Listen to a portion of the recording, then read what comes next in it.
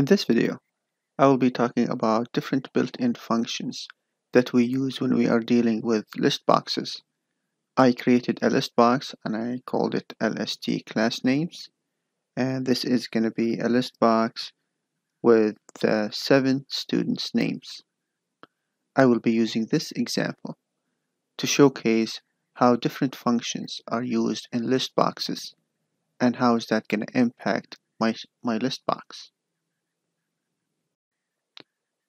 The first built-in function I will be talking about is selected item, and in this built-in function it actually brings a copy of the item that the user clicked on the list box, and this happens at runtime.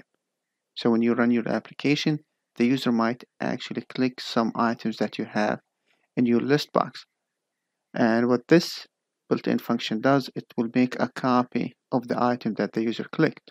Here is an example of how you can use the selected item function. Remember, selected item function would return a copy of the item. So I need to know what is the data type that I have for the items in the list box. In this case, in my list box, LST class names, since it has names, the correct data type would be a string.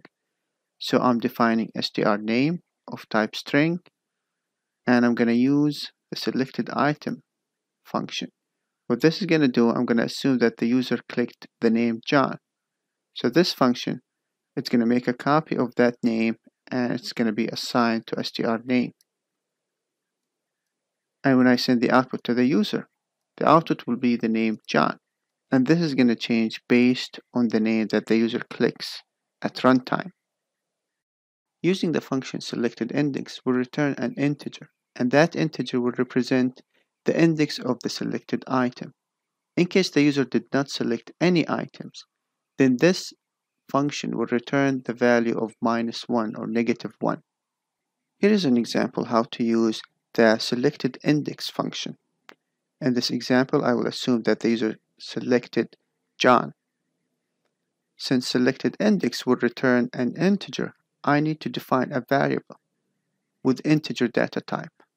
So in this case, I define int index with integer data type, then I assigned it using the function selected index. In this case, instead of making a copy of John, the compiler will actually go to the index and will make a copy of that number, and that is the number that's going to be assigned to int index. So when I send the output to the user, the output is going to be number 3.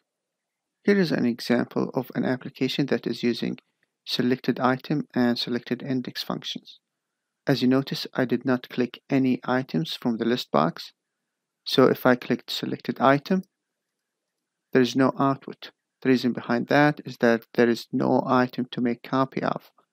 If I click selected index, I receive the value or the output of -1. That's because I did not select any items. If I were to select an item from the list, when I click selected item, now it's making a copy from the item that I selected.